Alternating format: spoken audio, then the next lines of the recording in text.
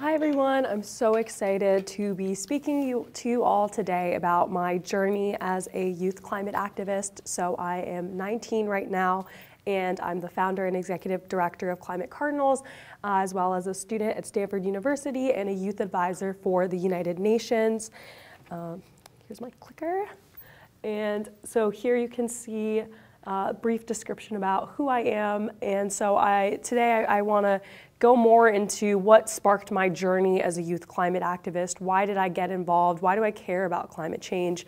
And then hopefully share some of the lessons that I've learned over the past few years and share them with you all so that you all can hopefully have the same journey that I have. So why did I become a climate activist? For me, it started when I was just 12 years old. I took a 2-month trip to Iran, which is my parents' home country. Both of them are from there. So I went with my sister and my mom. And so we went and stayed in my grandmother's house. And so one of the first things that I noticed when I went to Iran was I was struck by how horrible the air pollution was. And I live right outside of Washington, D.C., so I'm no stranger to city air, but this was entirely different from anything I had ever experienced before. And you can see this headline from just a few years ago. Thousands of people are being hospitalized in Iran over short durations of time because the air pollution is so bad. And so this was right after I had had my first class about climate change in school. It was like my 6th grade class, and I learned about climate change. And so one of the things that I learned was that climate change is actually exacerbating air pollution, and it's making it worse. And so I decided to read more about climate change in Iran, in the Middle East, and I learned that temperatures in the Middle East were rising more than twice the global average. And so I was basically horrified to learn that my relatives, people I really cared about, like my grandmother, my aunts and uncles, were suffering on the lines of a climate crisis in the Middle East. And I decided to confront them. I decided to talk to my relatives about this issue. And I was shocked because they explained to me that they knew pretty much nothing about climate change. When I was using terms like global warming and carbon dioxide, they looked at me with blank stares and they didn't know what I was talking about. And for me, this was very alarming because it showed that I, as a 12-year-old, knew more than the adults that I looked to for advice on this particular issue of climate change. And I decided to continue to dig around the internet. I looked into what could be causing this, and I learned that part of it was because there was a lack of climate resources available in Farsi, which is Iran's native language.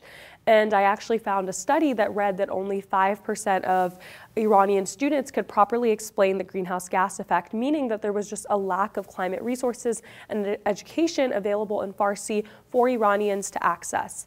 And so I decided to tackle this issue. I didn't want to just sit around and be complacent. And so I decided to work with my mom to translate climate resources into Farsi so that I could teach my relatives about climate change. And so when this happened, I saw how alarmed my relatives grew. I saw how they started to care about climate change. They were worried for their country. They were worried for their home and for their friends. And they even started to make personal lifestyle decisions to kind of become more sustainable because they cared so much.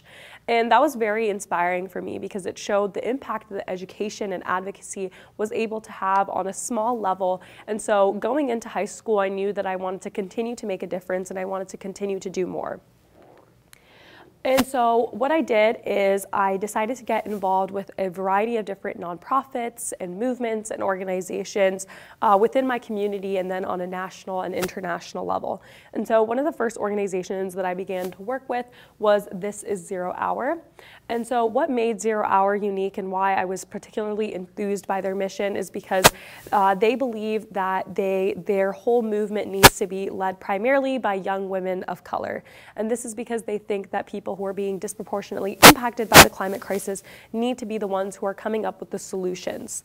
And so I say that because people of color are actually disproportionately impacted by climate change through issues such as environmental racism, and then women are also disproportionately impacted by climate change. And actually the UN found that around 80% of the people that are displaced by climate change are women, and part of this is because of economic injustice and the wealth gap.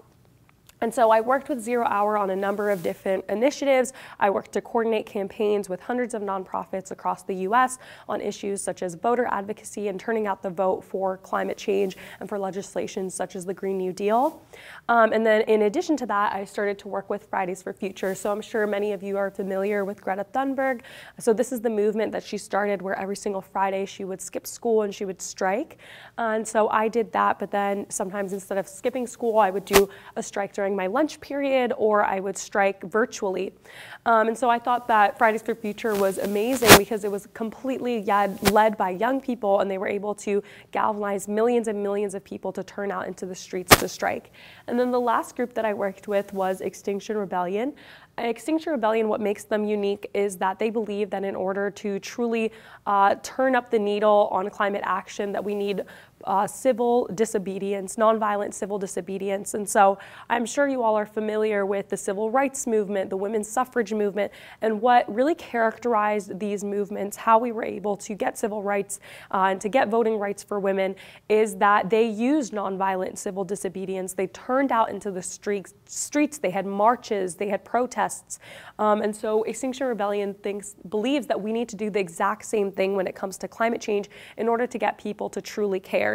And so one of the pivotal moments for me was in 2019. I was 17 at the time. I participated in a hunger strike with Extinction Rebellion. So I skipped school and I went to Capitol Hill and I staged a hunger strike with a number of different protesters in Nancy Pelosi's office. And that was my first time ever really being thrust into the public eye. Outlets like the Washington Post and the Guardian covered our story, and we were able to raise a lot of advocacy and awareness.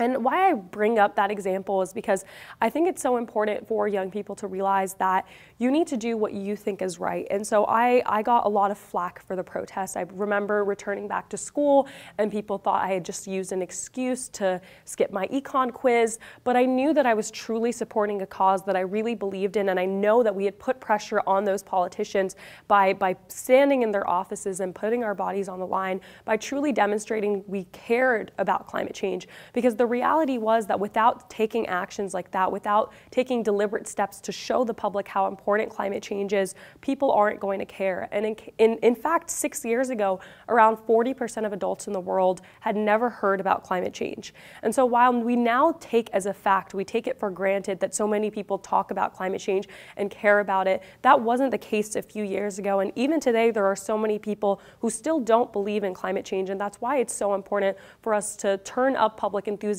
to get the news and the media to talk about this issue, to talk to our parents, and to get people to get involved. And so one of the biggest impacts that the youth movement was able to have was in 2019 in September, we were able to draw over 4 million people to go out into the streets and strike. And this was a very pivotal moment because just a few years prior, these adult organizations and adult groups had worked to organize different climate strikes, but in all of these cases, they only were able to draw a couple thousand people, a couple 100,000 people, which is still a remarkable achievement. But you can see that as soon as young people became involved, but not only became involved, but as soon as young people began to lead these protests and to organize these protests, that's when we saw this massive turnout, and we saw that it was on the front page of the New York Times. People truly, genuinely started to talk about climate change and to go out into the streets and protest. And this is specifically because of the power of young people. And we need to realize that we have at our disposal tools that our parents, that our grandparents didn't, and that's specifically social media. So through the power of platforms like Instagram and Twitter and even Slack and Facebook, we've been able to share the message about climate change, but then get our peers and to get people to go out into the streets and strike, because we're able to coordinate on such an international scale, larger scales than ever thought possible before. And so while I was working with these movements, while I was working on strikes, I continued to come back to the same issue that really sparked my enthusiasm for climate action, which was that I noticed that all of these organizations that I worked for, almost all of them, only had all of their resources and information available in English, which I thought was a huge issue. Because all I could think of was that we were leaving people like my relatives behind, and we weren't engaging as many people as possible in the fight for climate action. And in fact, as I continued to do more research, I learned that around 75% of the world doesn't speak English, but about 80% of scientific literature is only available in English. So there's a huge discrepancy between who needs the information and who is actually being able to access it. And so I decided in my senior year of high school to start my own nonprofit, Climate Cardinals. So Climate Cardinals is an international youth-led nonprofit, and our mission is to make climate education more accessible to people who don't speak English, and we do that by translating climate resources into over 100 different languages. And so I love to tell the story of how Climate Cardinals started, because I feel like it demonstrates that honestly anyone, any young person can start a nonprofit and be just as successful as I have, because I started with almost no resources. So I would love to see a show of hands of how many of you guys use TikTok. You can be honest. Okay, a lot of you. And so would you believe me if I said that my nonprofit, honestly, almost my entire climate activism career was started because of one TikTok video that I made with my best friend. So when on the first day that Climate Cardinals launched, I wanted to post on social media about what we were doing, and we had basically no volunteers. It was just me and a couple of my friends, and obviously my mom. And so I wanted to get as many volunteers as possible involved in our work. And so I decided to work with my best friend to make this TikTok that she posted to her account, basically inviting young people to volunteer with us for community service hours. So we said that if you translated a climate document for us, you would get community service hours in exchange. And so this TikTok video ended up going viral. On the first day, we got over 100,000 views, over 1,000 people signed up to volunteer with us with an average age of just 16. And even Forbes decided to write about us and to cover our story. So that was a huge moment for me, and it demonstrated that even though I think that I started with almost nothing, it was just like me and my friends, it was an idea I had, a website I was able to turn it into a fully fledged nonprofit just because of the power of social media and because I had an idea that people truly resonated with, and it was something that I truly, truly cared about and I was able to work towards. And I think that demonstrates that honestly anyone can do what I did. All I did was that I worked towards it. For a year, I worked on coming up with the name for Climate Cardinals, the logo, the idea, and then finally when we launched, we were able to be enormously successful, and now a year and a half later, we have over 8,000 student volunteers in over 41 countries. We've translated hundreds of thousands of words of climate information into over 100 languages, but all it really started with was my why, my big idea, and my passion for making climate education more accessible for my relatives. And so I would love to really use all of this as lessons for you all for if you want to start your own initiative, your own idea in your community, what is it that you truly need to think about? And so for me, it all comes back to that one big thing, which is your why. Why do you care about this? Why are you doing your work? And so whenever people ask me this question, everyone always asks, like, why did you become a climate activist? Why do you care about climate change? It always came back to that story I had in Iran where I went there, I saw how horrible climate change was impacting the Middle East and my relatives, and how they didn't have the resources they needed to learn about it. And so because of that, because I had that strong emotional connection, I was able to devote myself to working on Climate Cardinals. Even when I had hours and hours of homework, I still made time every single day to work on it because it was an issue that I truly, truly cared about. And so I think that if you guys identify your why, and it has to be something you truly believe in, something that you can devote yourself to, then you can come up with a passion project that you feel comfortable pursuing and that you want to pursue, and it doesn't feel like a chore, and it doesn't feel like you're just doing something as an extension of school. And so once you have that, I think it's so important to put it to paper, write a mission statement, be able to succinctly explain in 1 to 2 sentences what is it you're doing and why. And then also you can make a plan for what is it you need, what are the resources, who can help you, what fundraising do you need.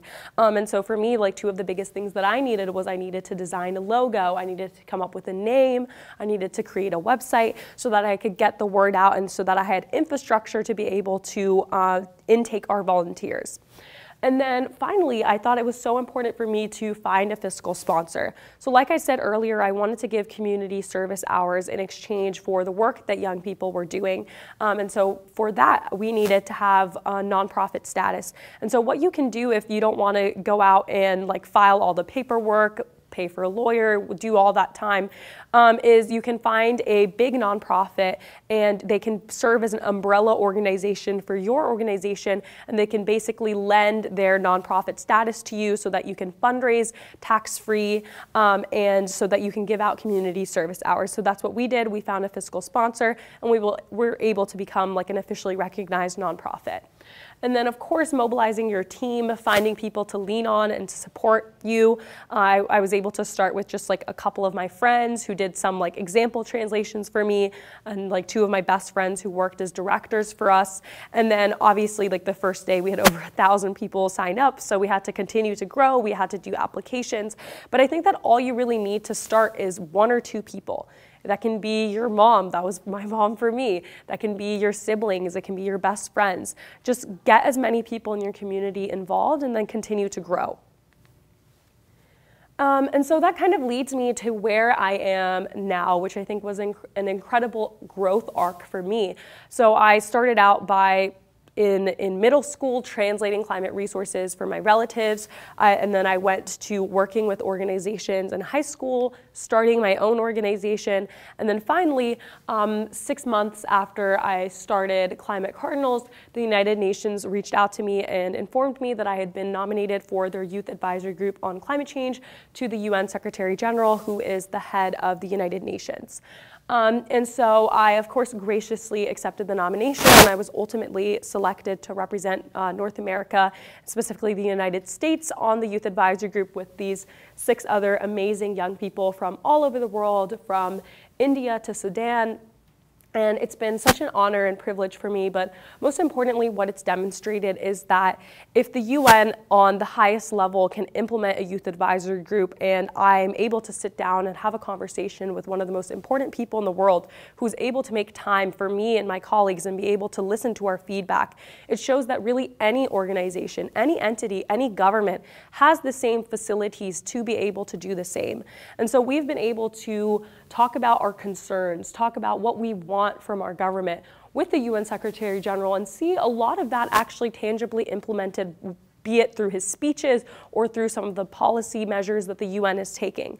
And so I think it's so amazing that you all are going to have the opportunity to nominate among yourselves 3 of you to be represented on this youth advisory group for the Youth Summit, because it's an incredible opportunity, because truly our generation is going to be disproportionately impacted by climate change if action is not taken. And so it's so critical for us to be in these decision-making tables, to be able to have an input into our futures. And that's the input that I've been able to have, and that's the same input that I want other young people to have. Because ultimately we are 7 young people out of millions of young people from all over the world, and so we want other young people to have the same input and same influence on decision-making. Which leads me to the Global Youth Consultation. One of the things that I have done with the UN is that we held this global youth consultation with young people from over 20 countries. And so they came up with these 6 key demands that they had for world leaders, which you can see outlined here, that they wanted us to share with the UN Secretary General and more broadly share with the public. And so in this report, you can see like some of the big key takeaways was they want investment into green jobs and training. They want to cease polluter bailouts with public money. They want to see a just transition to a net zero emissions future. They want Indigenous people and local communities to have their rights respected and to be included in climate solutions. There needs to be climate education implemented at all levels of curriculum, and then of course the protection of forests and ecosystems. And so this is by no means an exhaustive list, so I would love for you all to take a moment to look through this. Is there anything that you would add to it? Because this was young people from 20 countries that we surveyed, that we talked to, and we were able to come up with these 6 key demands. but this is by no means exhaustive, and I think it's so important for you guys to think that if you had a chance to sit down with decision makers, with politicians, what is it that you would say to them? Because ultimately, young people need to be able to have that jurisdiction over policy-making processes, because you all are the ones who have your future at stake. It's our future that's at stake. So don't be afraid to brainstorm and think, what is it that I want decision makers to know? And then you can tell people like myself, who actually are able to talk to these people, what is it you want them to know?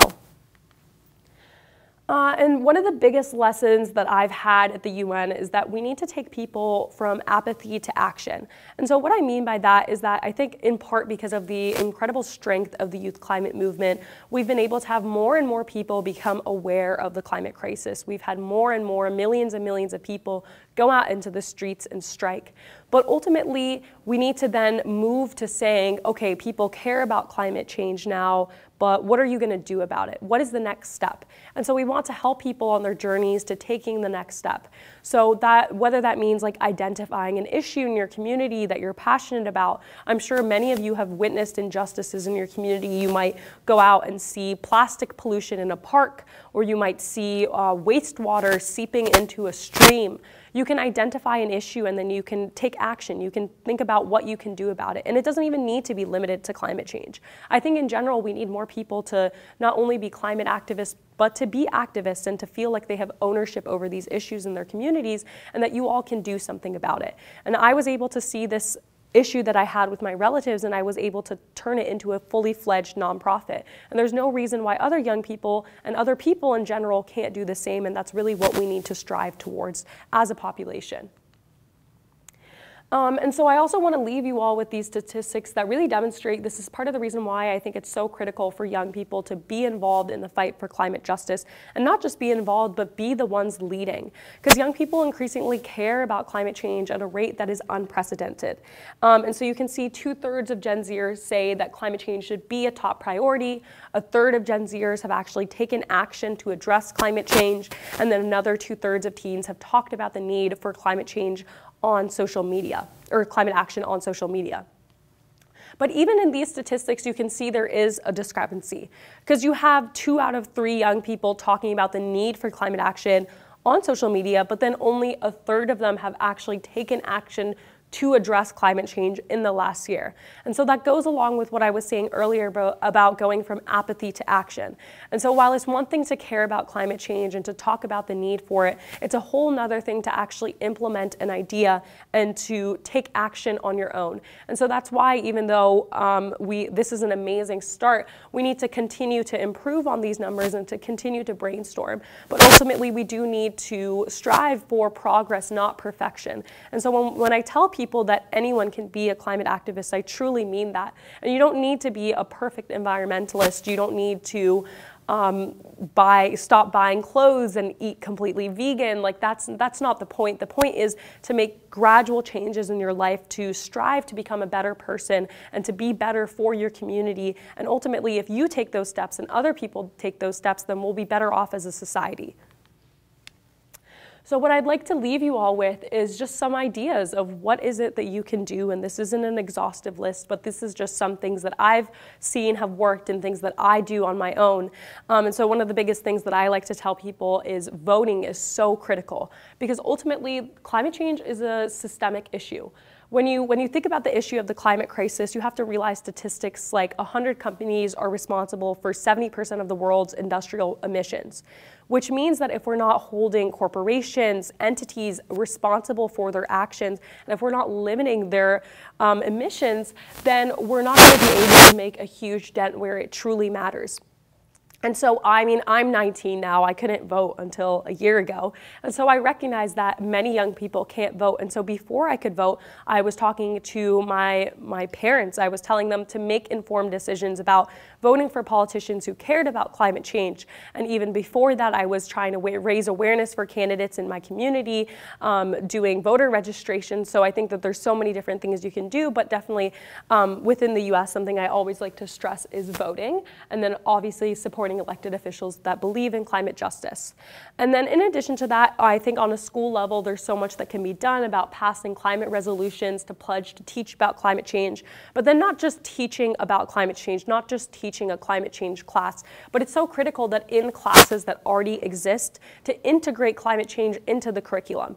So in an econ class, for example, it's important to teach about like the impact that investing in clean energy would have on the economy, or even talking about climate change in racial justice classes and talking about environmental racism. So that's a huge thing that I love to stress, because people can say like, oh, our school teaches about climate change, but is one class really enough? And does that fully encapsulate the intersectionality of the climate crisis? And then you can also do your best to be a conscious consumer. So like I was saying before, strive for progress, not perfection. So for me, like I try to eat as vegetarian as possible. I'm not going to pretend like I don't eat meat once in a while, but for me, it's all about just like limiting my meat and dairy. Just recognizing statistics like meat and dairy production is responsible for about 15% of emissions. And then also thrifting. Thrifting is trendy and cool now, but it's also really important because the fast fashion industry is detrimental to our planet. And so I try to buy as many of my clothes secondhand as possible from apps like Depop, Mercari, Poshmark. And there are so many actions you can take as an individual to limit your own carbon footprint.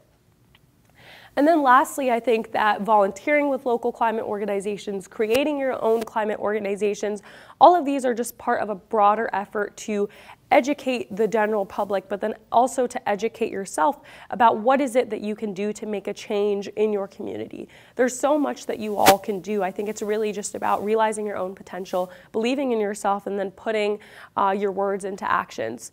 Some of the smallest actions that you can take can truly make the biggest differences. When I first started, I started by cold DMing climate activists on Instagram and asking them how I could work with them, how I could get involved in their organizations and in their nonprofits.